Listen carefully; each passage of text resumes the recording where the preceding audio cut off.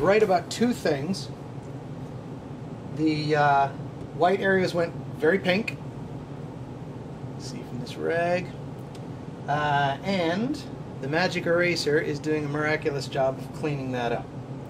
So I just have to follow the stripes themselves, and the ones that are most pink stand out the most, and then as I turn them back into white stripes, the other ones become obvious. Like right now this is really popping out as a pink stripe. The only thing I'm going to have to deal with outside of this is the wood in the areas that I've been working is also turning pink slightly, like the exposed wood. So again, I can just go over this in white and sand it again to cover up the wood so there's no wood exposed, but I do want some wood exposed. So probably just hit it a little more vigorously with either more sandpaper just on the white stripes themselves, or just hit it with this, and this wears away quickly, which is kind of the point, but it's doing a good job. So a little more of this cleanup to do. See how pink that is. Oh, back in there is super pink. So let's see how clean that comes. And then we do black stripes. I've discovered the secret to de-pinking, and that is masking off the red paint before I try and do anything. Because sanding or magic erasing just doesn't work. Here's a spot I haven't gotten to yet. You can see it's still pretty pink, kind of blocking the light.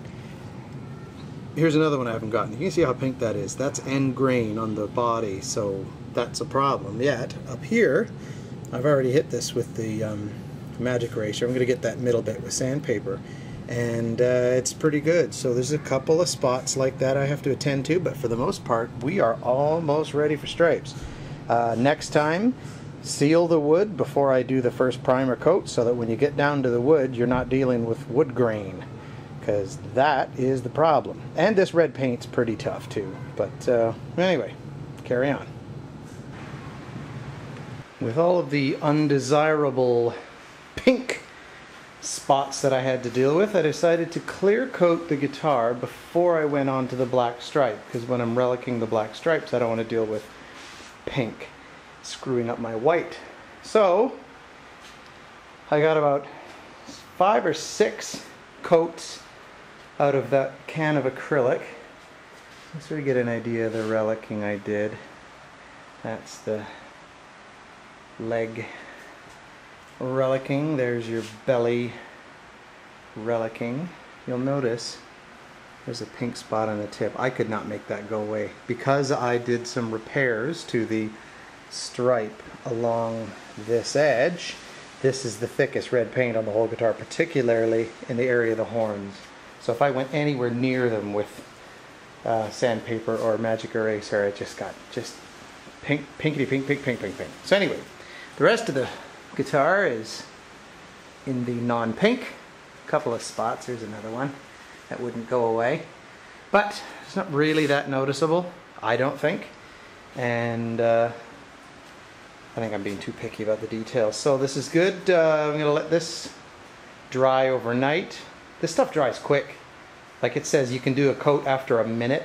You can handle it after 10. So I was doing a coat about every 10 minutes. And we'll do the black stripes in the morning. We are going to put the logo on today. The way you do that is to get this kind of fancy paper called water slide decal paper. It's pretty heavy stuff. It has a paper backing with some kind of an adhesive onto this very, very, very delicate film that's on top of it. When you water soak it, the paper falls away and then you're left with the film. Now, by itself, that stuff is completely fragile, and the moment you touch it, you'll destroy it. So you have to spray this with that acrylic clear spray stuff.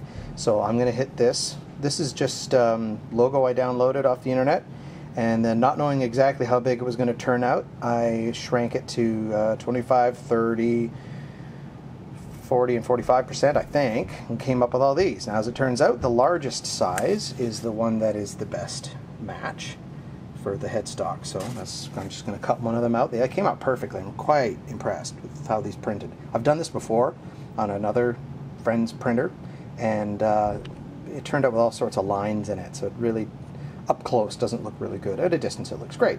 But this, up close, looks great, so I'm really impressed. Anyway, I'll spray that, stick that onto the headstock, and then I clear coat the headstock on top of that to basically bury the logo decal into the clear coat. And then that's about as professional as the professionals do it. So there we go. We'll get that done, and black stripe the body as well. Here's how to do a water slide. You gotta cut these things out real careful like. Drop it in the water. Whoops. Deal with it curling up, that's not a big problem.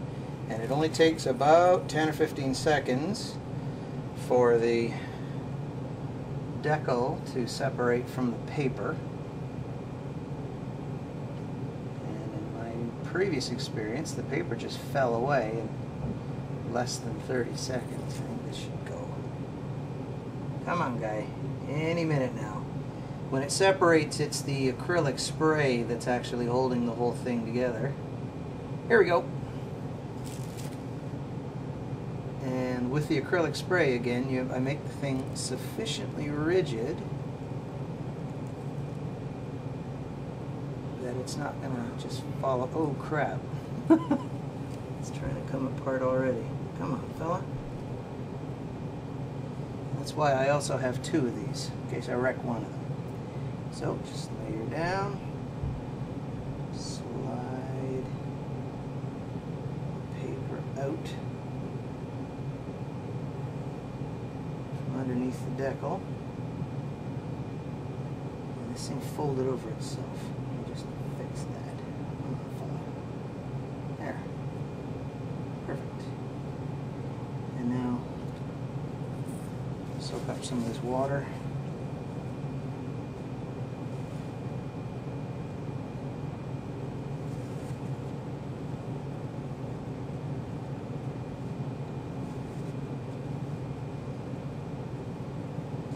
And then just make sure it's straight. I don't want this thing to pucker.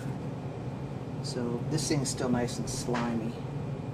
So I can use that to smooth it. I don't want to stretch it, the acrylic. And I think we're done.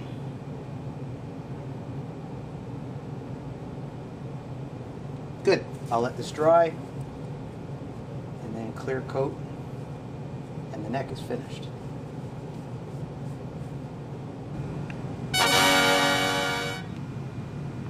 Trick with this, of course, is to tape everywhere you don't want black stripes, and I don't want to waste too much tape, so I'm also going to cut out pieces of paper to mask. And I'm going to have sort of overspray edges and not clean crisp edges. The store-bought replicas have like perfectly crisp edges on all the stripes, and I want this to look a little more like, well, that. Except not quite that relic-y, but I am going to relic up these black stripes. I've already clear coated the body so that I don't have to deal with red paint bleed into the white or into the wood. So the black paint should just come off independent of the other colors. And then I will clear coat it again. Okay, here's what she looks like fully masked. This was a heck of a lot of work. Got the stripes figured out based on the pictures I have. A curved stripe there is a weird one, but it is what it is. So I've got everything, including the little strip of black tape stripe, masked off, and here we go. Paint.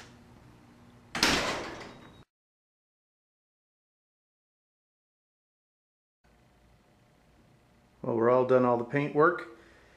And the next move is clear coat. So the black striping on the body turned out really well.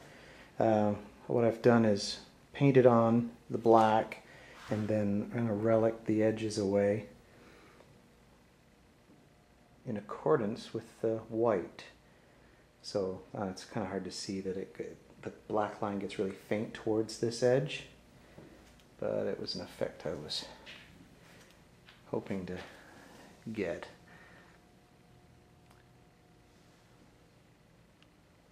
You can see where in some of my pictures the black stripes go all the way down, so I wanted these to wrap around before they faded out. And these kind of end in the cutaway pockets, which I like. The black tape stripe I kept really crisp and square because it looks like a piece of tape. And faded this one, that's where the taped on line of picks goes. There's another one up here, so I've done a bit of scratchy work up there. And then this one I had it fade off early. I had painted it right to the edge, but surprisingly, sandpaper did not work nearly as effectively as magic eraser for getting the paint off. So now we're going to go with the clear coat, and we're laughing.